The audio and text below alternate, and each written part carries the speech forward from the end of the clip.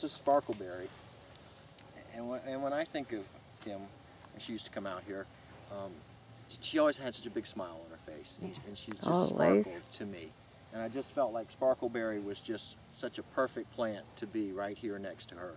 And it blooms in beautiful white flowers in early spring, and it looks like it's sparkling.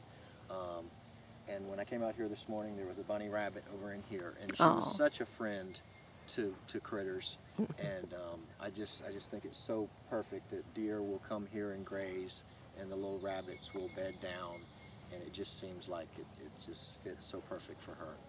And we're so very grateful.